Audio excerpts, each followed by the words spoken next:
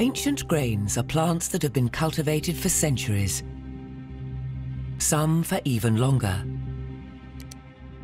providing sustenance and nourishment to communities who cultivated them. Ancient grains are now largely forgotten, but might just be the key to helping those communities adapt to a changing climate. Ito ay ginagamit namin dahil kita ko talaga pagdating dun sa mga drought, ang bilis niyang maka-adapt, hindi siya basta-basta. The grains are conditioned by nature, trained by their terrain. Some survive with little water, while others tower above high waters, while others bear well with intense temperatures. Jadi sudah bisa melihat tuh bagaimana adaptasi sorghum terhadap perubahan iklim. Artinya walaupun tanamnya terlambat, tapi dia masih mampu malahnya mengeluarkan biji. Ancient grains have adapted to local climates and are better suited to changing weather patterns. But many have been lost in the pursuit of modern agriculture. Now, a growing number of small farmers are turning back to tradition. Mereka bilang, kami makan ini, kami makan sorghum, kami makan jagung lokal. Kenapa kamu melupakan makanan ini? And for some, the last time they'd eaten it was when they were children. I know that's true for me, but even that memory for me is rather vague. But these memories are starting to return. Could ancient grains help slow down the effects of climate change?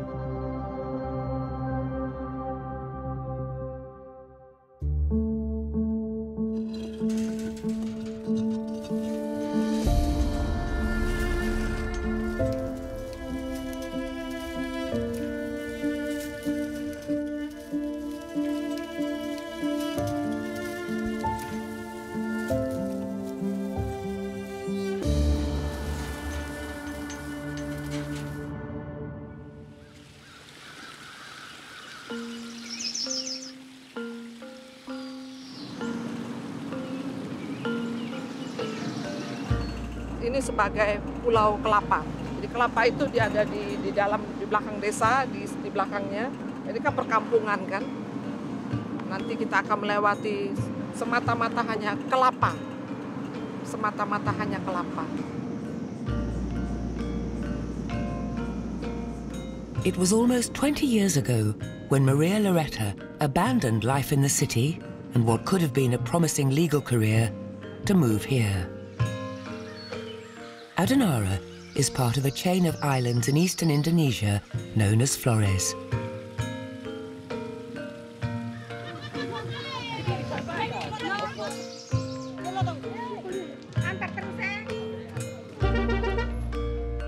Apa yang terjadi ketika saya memilih ke sini?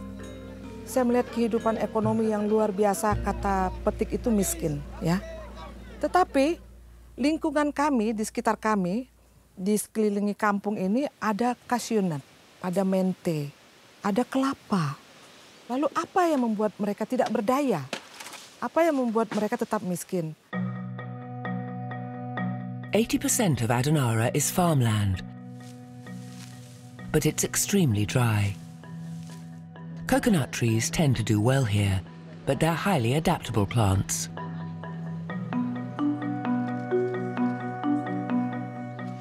Corn and peanut crops haven't tolerated the changing climate quite as well. Cabut ya? Cabut ya? Pak, tidak ada isikan, Pak. Kebun yang mungkin 3 tahun lalu, di sini tuh hasilnya cukup bagus. Cuma 2 tahun belakang ini ya hasil ini memang tidak bisa menghidupi kita petani. Nah, ini sesuai dengan kita lihat di kebun ini, memang hasilnya tidak baik semua. 2 tahun belakang ini. Sehingga kalau memang kita petani yang tidak ada punya persiapan, ya kita cukup kesulitan.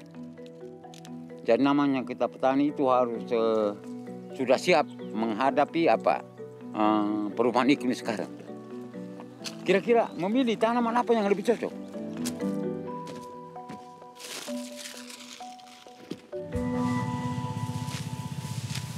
In the past, farmers were forced to plant rice, a staple in Indonesia. Rice planting in Adonara came about from the country's transmigration program started by the Dutch during colonial times. The practice continued long after Indonesia gained independence. Farmers from densely populated Java were given plots of farmland in rural Indonesia.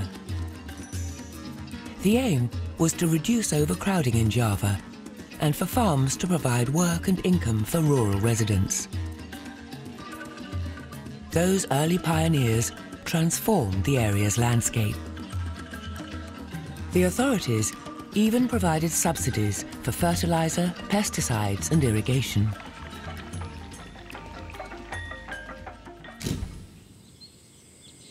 But in the semi-arid landscape of Flores, most rice crops failed.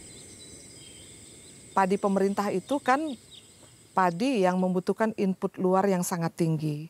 Jadi persawahan harus airnya cukup, kemudian sistem irigasinya dengan sumber air yang cukup, kemudian perbenihan juga dari mereka, bukan dari sini. Jadi yang saya menangkap cerita dari mereka, mereka dipaksakan untuk menanam, tetapi toh akhirnya pemerintah daerah kan punya kebijakan bahwa ya pusat boleh memaksakan, tetapi kan pemerintah di daerah mengatakan ini kita mau buat seperti apa lahannya, sumber airnya dulu dong. Sumber airnya nggak ada. Bagaimana kita mau menanam padi yang membutuhkan air banyak? Jadi seperti itu nggak bisa.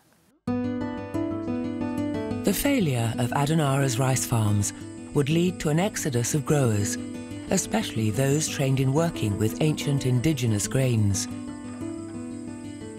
Over time, those ancient grains, eaten here for centuries before the advent of rice, were forgotten.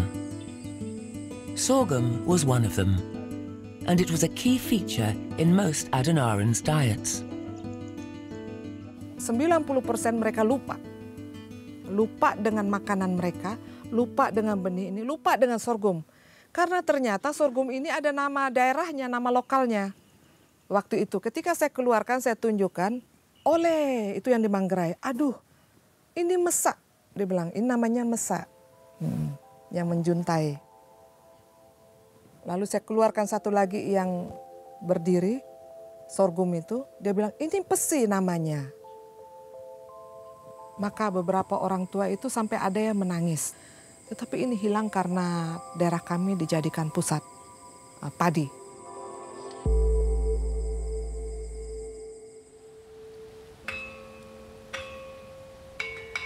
It wasn't Indonesia alone that lost its indigenous crops. In the Philippines, indigenous rice varieties were forsaken in favor of higher yielding ones. To combat a rice supply shortage in the 1970s, the Masagana 99 policy was introduced to increase rice production in the Philippines. The authorities sold Filipino farmers a genetically modified, high-yielding variety of rice. But for it to thrive, farmers needed fertilizers, pesticides, and other modern farming inputs, all of which had to be imported. Indigenous farming practices, which served communities for centuries, soon became forgotten. It was erased, and the farmers then turned into agricultural workers of very specified roles farming because of that. Additionally, the seeds that the farmers has been using before Masagana 99 was virtually erased and was replaced by only a handful of high-yielding varieties like IR8, IR20, and so on. So back then, the Philippines used to have a 4,000 traditional rice varieties, and now it was erased. In the meantime, many Asian countries started exporting high-yield rice. It soon became cheaper to import rice rather than grow it. Many farmers in the Philippines struggled with sinking incomes. In the wake of Masagana 99, the Masipag Farmers Network was founded in 1985 to promote a holistic approach to agricultural biodiversity, as well as to improve the lives of farmers. Masipag wanted to revive local indigenous rice and get farmers to stop planting genetically modified varieties. They scoured the Philippines to collect these ancient rice grains to be stored in a seed bank. Today, they have a collection of over 2,000 indigenous rice species that are planted and harvested every year. This living seed bank ensures that the seeds stay healthy. Each seed has unique characteristics that are recorded and studied. So marami tayong mga binhi sa masipag na na-identify ng mga magsasaka natin na talagang nag-a-adapt siya or umaangkop siya doon sa nagbabagong panahon. Maraming mga binhing masipag ang napatunayan na talagang matibay sa tagtuyot, samantalang ang ibang mga binhi naman ay na-identify din or napatunayan ng mga magsasaka natin na matibay sa baha. At meron din tayong mga binhi na nagpapakita ng resiliency or matibay sila sa mga peste. Tayo ay nagsusulong ng likas kaya. Sa karanasan ng ating mga magsasaka, mas mababa ang nagiging gastos nila dahil unang-una, libre ang binhi or hindi siya binibili. Pangalawa, hindi na rin sila gagamit ng mga synthetic na fertilizer o mga chemical na inputs. So doon pa lang malaki na yung na-save sa gastos ng mga magsasaka. So kaya tayo sa masipag, atin siyang inaalagaan at binubuhay natin yung sistema ng libreng pagpapalitan ng binhi at pamamahagi para na rin sa kapakinabangan, lalo't higit ng mga maliliit na mga magsasaka. Once harvested, the grains are separated. The seeds are grouped and packaged, ready for distribution to farmers.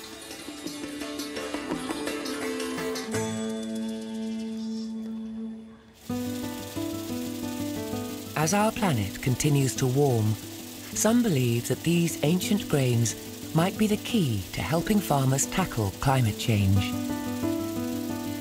You have to be really meticulous in terms of finding the right varieties that will adapt to the specific environment, especially to the effects of the climate change. I do believe in the potential and the power of ancient grains. Actually, it's not only limited to ancient or traditional grains, but to the farmer-bred grains, basically any grains that is being cultivated, being bred by the farmers. Those are the varieties, those are the grains that will really stand the challenge of climate change.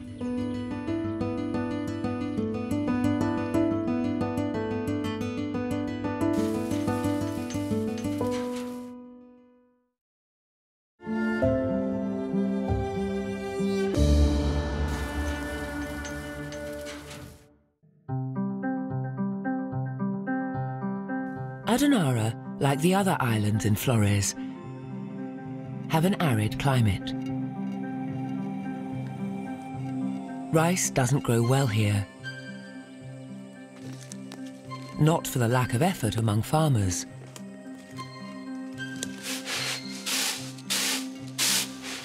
But sorghum does. Soon after moving back to Adonara, Maria was introduced to the grain by her new neighbor. Saya makan, aduh gila, enak banget. Saya minta lagi, dia bilang, ini juga dia dikasih oleh kakaknya dari tetangga desa di sebelah. Jadi kakaknya itu menanam sorghum tadi itu, sorghum lokal.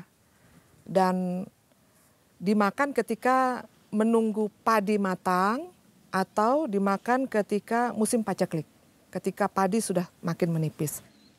Yuk kita lihat di dalam ya, ini kena angin ya nih ya. Sebaiknya ini yang kena angin ini harus dibantu supaya dia jangan, ya ini kan dia, ini harus dibantu, diikat pakai tali rafia, sehingga dia orang jangan potong, belum matang betul ini, diikat, begini, jangan biarkan begini. Baru juga ada angin halu, hujan apa lebat juga. Hujan lebat. Nah, baru-baru ya. Intrigued by the grain, Maria decided to plant some of her own and was delighted that they grew well despite the arid conditions. The plant could withstand strong winds, unlike rice, and only required a fraction of the water rice needed. Maria then set off on a mission to introduce sorghum to farmers. Ini ada titik nokta hitam. Ini kalau sudah hitam sekali, ini sudah bisa tarik ke dalam.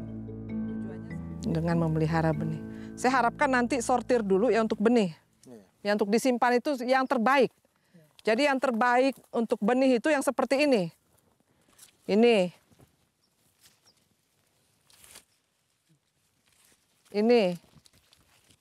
Kalian harus punya benih sendiri. Dengan kita mandiri benih, berarti kita dengan sendirinya akan berdaulat.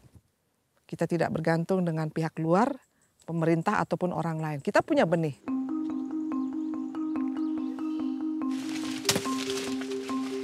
More and more farmers are getting interested in sorghum.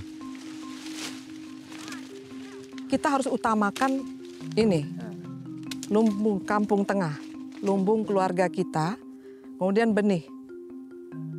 Dan yang terakhir baru jual. Jual itu artinya ini sudah sudah berlebih ya hasilnya, produksinya sudah berlimpah, itu kita bisa jual. Tapi kalau memang kebutuhan di dalam rumah tangga kita masih kurang, sebaiknya kita konsumsi dulu. Ya.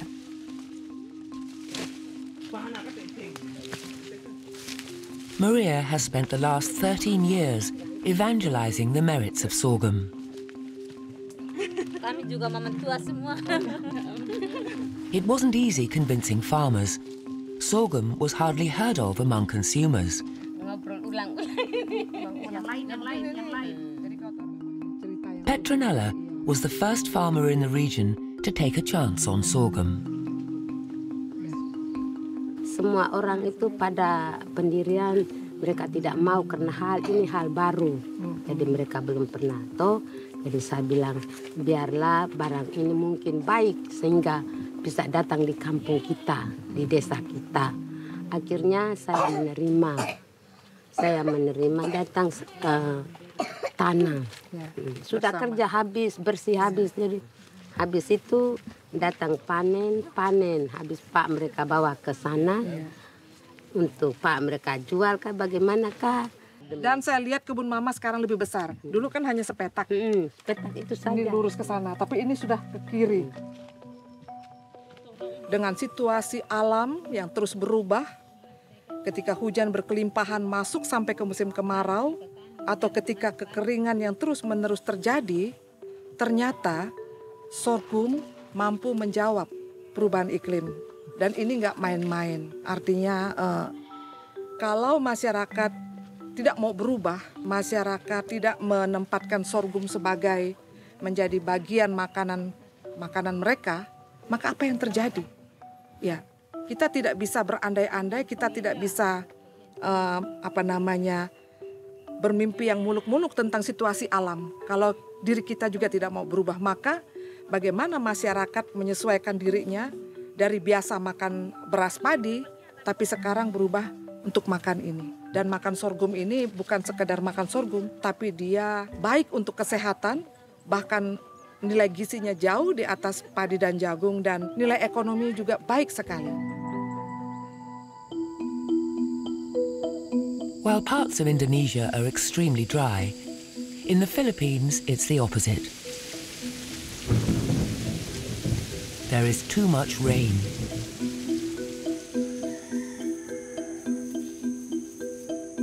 Some farmers, whose rice fields have been devastated by the floods, have moved to the highlands.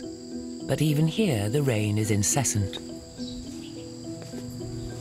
Ryan Damaso is the local advocacy officer for the Masipag Farmers Network. Kamusta na yung mga tanim mo dito, yung mga alaga mong mga halaman, tsaka mga gulay? Ayan po, pag minsan umaani, kaso ngayon ay humihina ang aming mga tanim. Humihina ang ani nyo ngayon. Bakit? Kawa po siguro nung nagdaan na tag-ulan at ano bang sa binhi. Stranded kami dito. The Philippines gets hit by about 20 tropical cyclones a year, and they're getting stronger.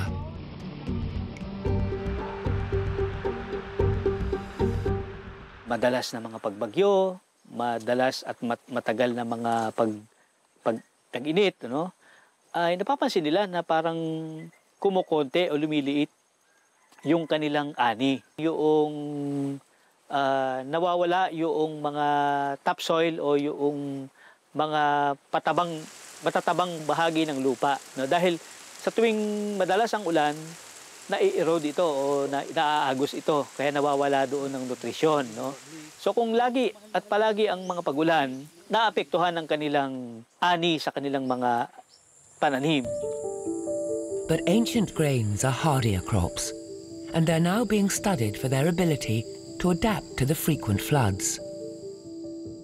The municipality of Real is on the east coast of the Philippines' largest and most populous island, Luzon. Darius Garango has been a rice farmer all his life. He carved out a small section of his field for use as a test farm.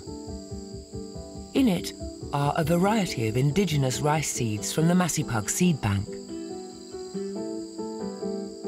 Ito po ay yung tinatawag naming maintaining trial farm and verification. Meron po kami dito ngayon na 15 klase ng binhi na naandun sa maintaining trial farm at 2 yung naandun sa verification. Meron traditional rice, merong masipag rice at yung farmer bred rice. Yun po ay ginagawa naming estratehiya para mapalakas din yung tinatawag na pangunahin yung bayanihan. Yung pagta-trial farm, doon sama-sama yung lahat ng mga miyembro o kasapi para gumawa ng gawain doon sa trial farm para doon din masukat yung pagiging naming farmer scientist. Darius, nung nakaraang taong taniman, kamusta From the trial farm, Darius will select the 2 best performing varieties for that season and plant them on a large scale. Continually assessing the plants in the trial farm allows Darius to observe which plants adapt better to the changing climate. Napakahalaga din ng trial farm dahil dito din na-encourage o nahihikayat ang mga magsasaka natin na kalaunan ay maging breeder o yung parami ng iba-ibang lahi ng mga palay na una ayon sa kanilang lokasyon at saka pangangailangan o yung preparation. Kung gusto nila ng mabango, matangkad, maraming bumunga o kaya naman ay sa kulay o kaya naman ay sa lasa. Depende sa kagustuhan at preparasyon ng mga magsasaka. One of the varieties of rice Darius will always have at the ready is PBB 402. PBB is made up of the initials of the farmer Papito Babasa, who bred that variety of rice, and the region Bicol, which is the southern section of Luzon Island. It's a variety that is flood resistant. Kahit palubog ng 3 araw, after ng baha, naandun buhay pa siya nakatayo. Oo, naobserbahan ko na ito dito sa mga kalamidad. Yun po ay ginagawa namin bilang masipag farmers para dun nga sa tinatawag nating adaptable dahil ang Pilipinas po ay talagang prone sa iba't ibang klaseng kalamidad na andyan yung bagyo, minsan nga dumarating tayo sa mga El Nino o yung drought. Farmers that plant these varieties of ancient rice tend to do better than other rice farmers. Ancient rice with their better yields could boost the country's food security.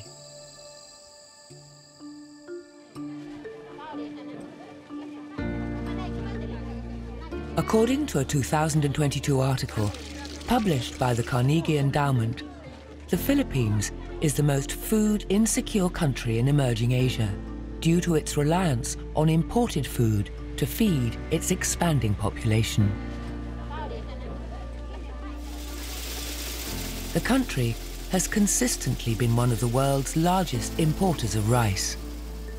Can farmers plant a more diverse range of crops to mitigate the effects of climate change and continue to have economically viable farms?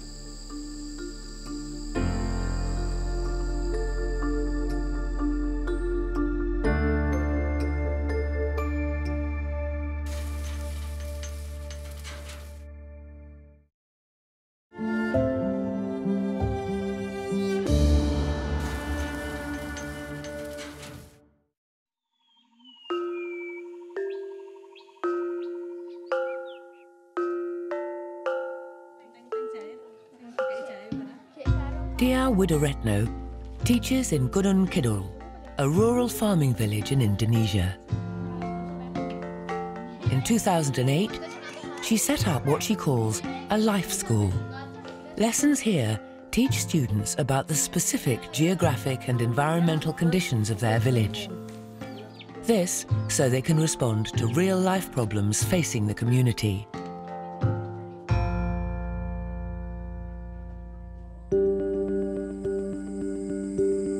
Besides climate change, the other big problem in the village is the soil. Dan kebetulan kita berdiri hidup di atas lahan kars gitu. Jadi lahan kars itu adalah lahan yang terdiri dari batuan gamping. Jadi lahannya itu terdiri dari batuan gamping. Banyak ahli mengutarakan jika dulunya ini di masa purba, lahan kars ini adalah dasar dari laut purba gitu. Berjuta tahun yang lalu, dan setelah mengalami evolusi, perubahannya menjadi seperti yang sekarang kita lihat ini, kita huni sekarang. Tapi karakter kars itu tidak hilang, di mana kars itu tidak bisa menyimpan air permukaan. Jadi sederas apapun curah hujan yang datang ke atas tanah, dia tidak bisa menyimpannya. Karena pori-pori menyebabkan semua air hujan yang masuk itu tidak bisa disimpan di dalam tanah, dan dia akan diteruskan ke sungai-sungai yang berada di jauh di bawah tanah dan akan terus dialirkan ke laut. Sehingga hidup di atas kars berarti mengalami kesulitan air, karena tidak secara umum tidak akan ditemukan air-air yang ada di permukaan. There is water in underground aquifers, but accessing those would be too expensive as they're too deep underground. Farming in Gunung Kidul has always been a tricky business, which most young people have turned away from. Many have already left for the cities to find other work. Generations-old wisdoms of farming the traditional way are now in danger of being forever forgotten.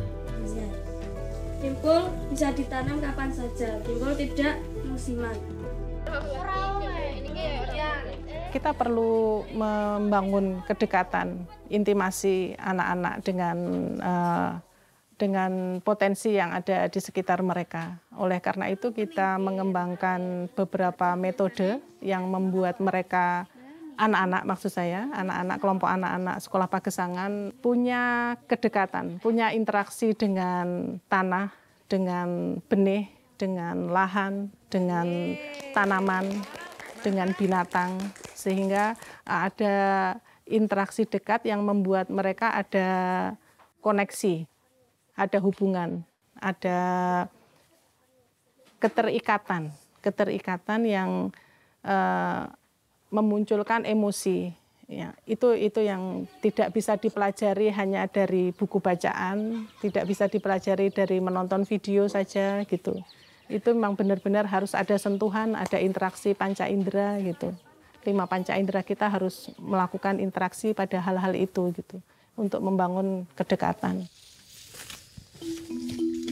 Despite less than ideal conditions, lands here have been farmed successfully for years. Dia wants to impart traditional farming wisdoms to farmers across the country. One such tradition, the growing of multiple crops side by side on the same plot. Di awal musim hujan, mereka akan menanam semua jenis tanaman pangan yang dibutuhkan, mulai dari rempah, bahan utama, pangan pokok, sayuran, buah, semuanya ditanam. Misalnya mereka menanam singkong, menanam padi juga, menanam jagung, menanam kacang-kacangan di ladang yang sama. Kalau saya hitung rata-rata setiap lahan itu lebih dari 10 jenis tanaman. Bahkan tanaman pisang, buah-buahan, juga kelapa gitu umumnya juga ditanam di satu ladang gitu. Nah, karena tanaman-tanaman itu punya daur hidup sendiri, punya umur panen sendiri, jadi waktu panen dalam setahun itu bisa beragam. Multi-cropping is not only better for the soil, but also allows for the plants to shade each other, to help reduce moisture loss. And if any crop fails, farmers still have other crops to bring to harvest. Farmers in the village are reverting to these old farming practices and unlearning modern ones involving the use of chemical fertilizers which kill crops that could be mistaken for weeds.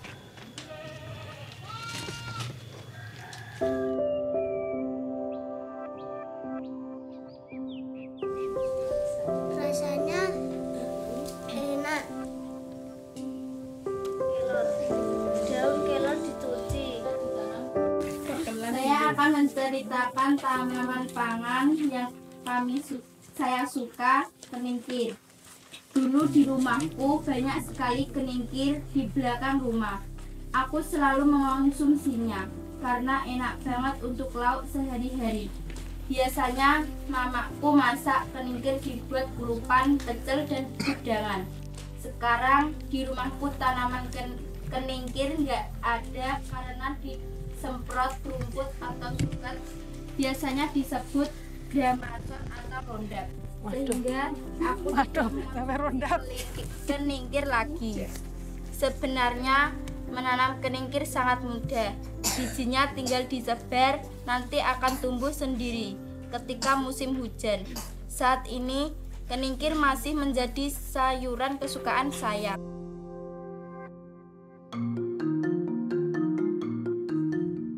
The island of Cebu in central Philippines was home to the country's first capital. It's also where a number of indigenous crops, once forgotten, are making a comeback. This farmers' market features a variety of them. Teresa Ruelas runs an NGO called Communities for Alternative Food Ecosystems Initiative, or Cafe I. She runs this and several other farmers' markets across the city. Giyon sa ganin mo ni pagdala, daghan ba ni sa inyong yuta, sa inyong farm? Yes, kay ang amang lugar god Bugnaw. And then ang sayuti mo turok sa Bugnaw, mabuhi sa Bugnaw. So we have a lot of sayuti in my farm. Yes. Kung daghan sad kay ko og mga produce nga sayuti din para dili masayang gamiton buhaton na mo og one of our chef introduce our sayuti chutney, sayuti pickled sayuti. So nothing left, nothing wasted. One of the most popular ancient grains in the farmer's market and grown in Cebu is kabog millet. It's a millet grain that was first found scattered in bat caves. Bats in Cebuano are called kabog. Nearly forgotten as a food, it has recently been revived. One dish containing it is budbud kabog, a sweet treat now popular amongst Cebuano households. So ato ani aron makita ninyo pwede ni natot ablihan. So mostly ang pag-abli ani is arira sa may tumoy and then diretso imuharang kasi sa mo ni siya inaong sa kabog. So ready. So this is the traditional way it's eaten. It's peeled like a banana and then just eaten straight up. So it's a little bit sticky, it's a little bit sweet, and it's very good. So it really became very popular again. It used to be popular as I was growing up, and then it disappeared. And then it has returned thanks to them bringing it to our markets. Teresa doesn't just run farmers' markets. She also works with farmers to promote organic and climate-resistant farming practices. So I think that when we were teaching organic and regenerative farming, it brought back for them some of the old practices that they had forgotten. And so, for example, water systems, simple things like water catchment. So they've had to really learn to adjust to the weather extremes, the climate extremes, like having better rain catchment systems and really looking at the land for where water flows and working their way with that, where they plant, even the exposure to sunlight, intense heat, has had them change the way. So it's really learning and relearning how to position plants, what plants grow best with other plants that will resist certain insects. To protect them against strong typhoon winds hitting the country, millet is usually planted on the edges of farmlands, near forests that provide shelter from the extreme winds. And now, with warming temperatures, farmers rotate their crops frequently, much like their ancestors did for centuries. Gus, nya ighuman, kabog naman, nya dayon tinduganay. Oh, ang palibot ug gabi, bulanghoy. Diri gyud sa Oh, dito paubos kamote. Mao ni kuan. Asa ka magtanom usab og kabog? Diri lang gihapon. Dito sa babaw. Lain na sa nga lugar. Lain sa nga area. Dili ni panahon nga kining tigtanaw kay uwan, dayon padong init. Gitistingan lang gyud obserba ra gyud sa panahon. Ancient grains are growing in popularity in the Philippines. In the cities, they're marketed to niche consumers, those who want organic, healthy alternatives. But their revival brings along a new set of challenges for farmers and the rural communities. Some of the challenges are, once word gets out about how great these crops are, there's a tendency for international buyers to come in, and they're able to purchase them at very high prices, which then is good for the business. However, what it does is it cuts the accessibility for local food producers and for customers to afford to buy their own raw materials. As farmers start to plant more varieties of ancient grains, new and interesting foods could soon enter our diets. Foods that could be good for us and the planet too.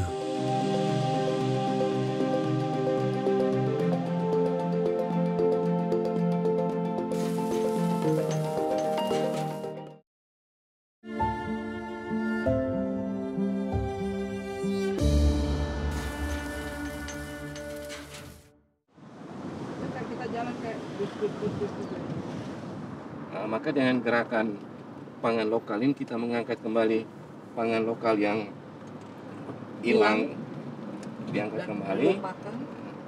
Orang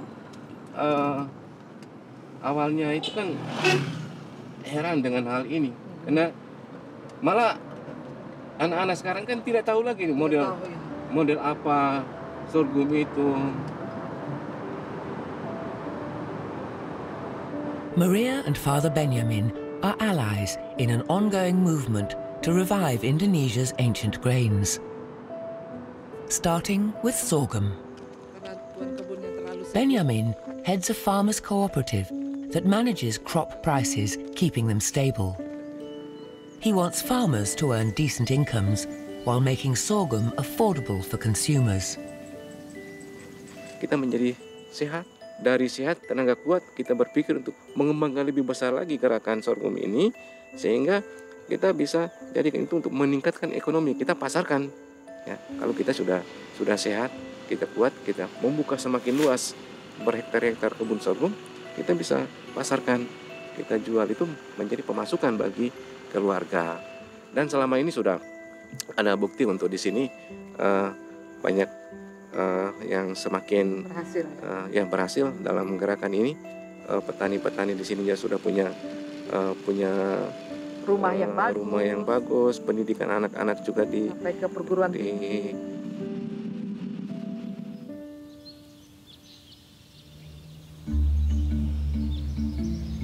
Meanwhile, in West Java, Helianti Hilman connects people living in the urban centres with the country's forgotten indigenous foods.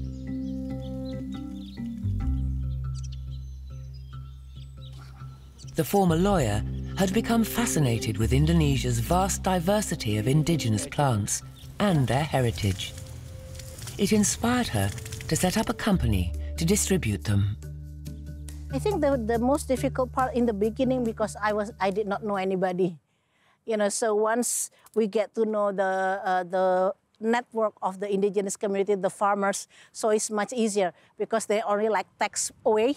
You just need to text message them and say like, okay, who have this, who have that, and then we just aggregate that. But of course, right now it's easier because, we have the database, we have the network, we have the, we know these communities. So in the beginning, it's really about to immerse ourselves to get to know these communities.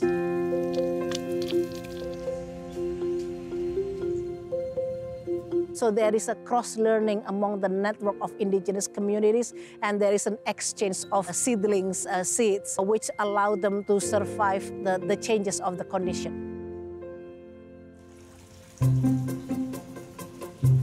Heli and his products are distributed across Indonesia and internationally. They've provided a stable and sustainable source of income to local farmers and artisans. And despite them being priced at a premium, to support remote smallholder farmers, they're catching on with consumers. It definitely would not be affordable in the beginning, so that's why we are targeting a niche market who are willing to pay more, either because of the health or the mindfulness of being socially and ecologically responsible. But as we grow the market gradually, then the volume getting bigger and the production cost is getting lower and our product become more and more affordable.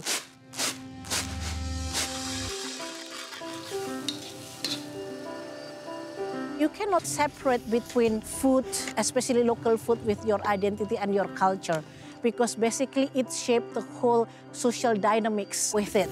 The way that you plant it, the rituals, the collectivity when you are doing things. So for example, in West Java, in the indigenous community like Kasepuhan, they do the rice growing is more like a rituals. And it involves the whole village. So when you stop doing that, so the connection between the community also get lost because food connects people. So, and it also represents your identity. But I think we have to also understand the nature of how this food is being produced. These rural farming communities are changing the way we think about food and our over-reliance on just a few key crops. A diverse array of ancient grains ensures that rural communities like these can survive and create new economic opportunities. For the rest of us, these grains are alternatives to our current diets, alternatives that are healthier and more sustainable. Jadi sudah bisa melihat tuh bagaimana adaptasi sorghum terhadap perubahan iklim. Artinya walaupun tanamnya terlambat, tapi dia masih mampu malahnya mengeluarkan biji.